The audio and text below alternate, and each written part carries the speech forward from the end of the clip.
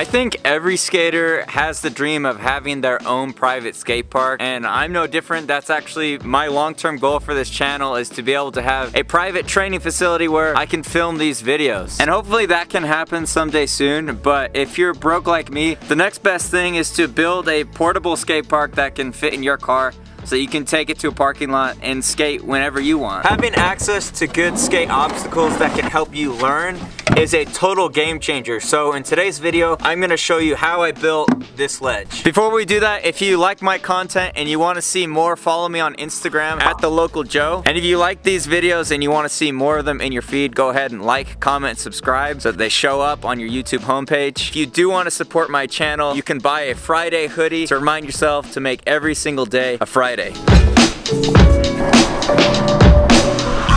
So the first thing that you should know about this ledge is that it was actually made from just scrap wood that you can find in dumpsters at construction sites. So in total, I think I spent maybe like 30 bucks on the ledge, and most of that went towards paying for this surface layer, which is like this plastic butter bench material, which is perfect for ledges for sliding and for grinding. Other than that, the rest of the ledge was totally free. As far as how this ledge is actually made, I made a whole video on the process that I went through and the design and everything. It's not really anything special, really. I just built a box and then put this material on top of it. Instead of doing coping, I just wanted it to have that slippery plastic material. But that's really all there was to it. I just built a box and threw that on top. Again, you can see the full video, but it's pretty straightforward. There's lots of DIY ledge plans online. You can see what I did and look and see what other people have done. But really at the end of the day, it's all about skating. And as long as you build an obstacle that is skatable and can help you learn tricks and have fun, nothing else really matters. When we first built the ledge, it stayed in one place pretty good, but then over time, it started to like shift and move as we get on it. And eventually the ledge just started to deteriorate. The more that it slid around, it started to fall apart. So today I actually put some reinforcements in the ledge, and I got these sticky mats that you can buy at Lowe's. They're like 5 bucks, but basically you just peel them and stick them. And that's actually what I use for my flat bar, and it works really good. So since revamping this ledge, I actually haven't skated it, so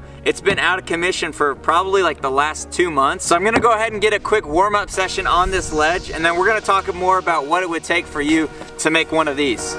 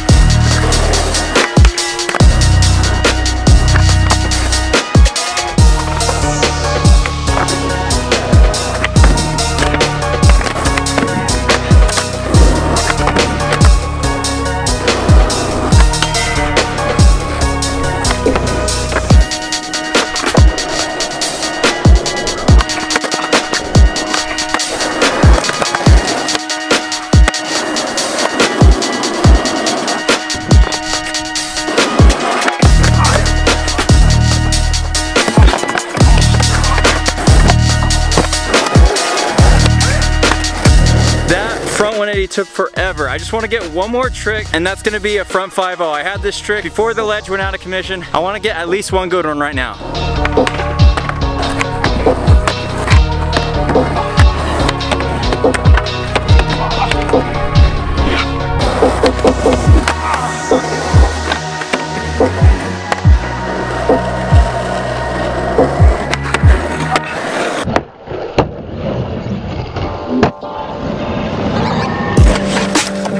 So one thing that you should know about building a ledge like this before you start is, unless you're like a builder or somebody that's, you know, good with power tools and this kind of stuff, you're probably just gonna have to learn to roll with the punches. If you don't really know what you're doing, things are gonna go wrong, and you're just gonna have to improvise and figure it out. At the end of the day, it's just about skating and having fun. So if you can build something that's solid enough for you to skate, it doesn't really matter. If you need to build a second one, that's fine, but just don't expect it to be perfect going in, and just be ready for obstacles and challenges to come your way, because if this isn't something that really is in your wheelhouse, you're just gonna have to adapt and overcome to end up with the finished product. If you look closely at this ledge, I mean, there's so many things that are wrong with it. For example, we didn't have enough wood so we had to put a little patch right here. There's just so many things that could have been done better, and this ledge was actually falling apart. So for the last 2 months, it was out of commission. So today I actually had to take some pieces out and put new pieces in to make it stronger so it doesn't keep having the same problems again. But this is what I mean. If you're getting into this, just don't expect it to be perfect. Just start doing it, and as the problems arise, you'll just have to figure out a way. But really, it's just like skating. As long as you're just putting the effort forward, eventually you're gonna get an end product. And when it's done, no matter how many problems you had, you're gonna be stoked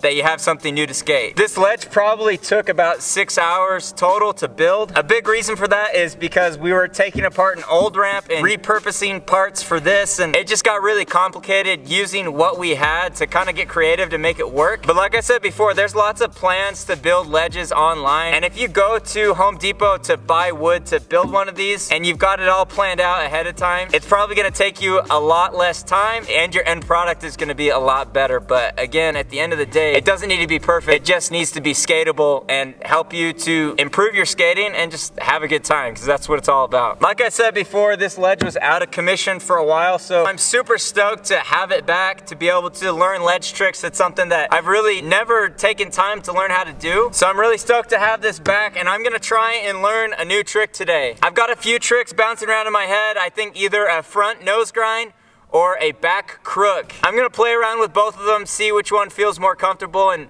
see if we can leave the session with a new trick.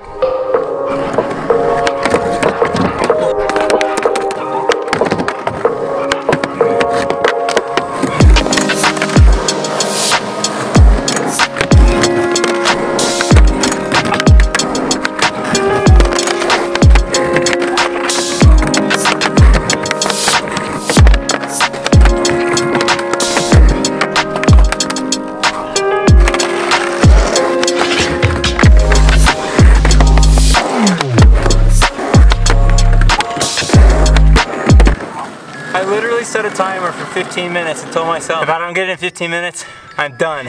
That one was super sketchy. I clipped really bad, but I'm taking that for a first nose grind ever. I'm gonna give myself just a few tries to clean it up. If I let my back truck hit the ledge at all, I'm calling it quits.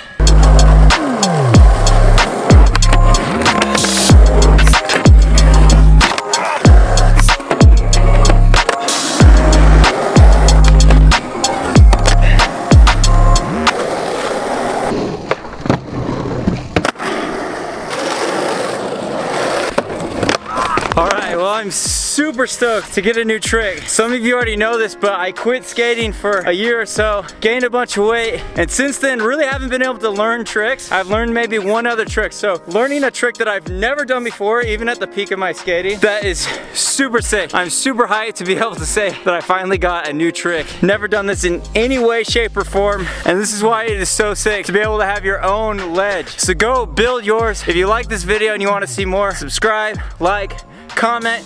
If you want to support me, you can check out the Friday shop. Remember, every day is a Friday, and I will catch you in the next video. Let's go. See ya.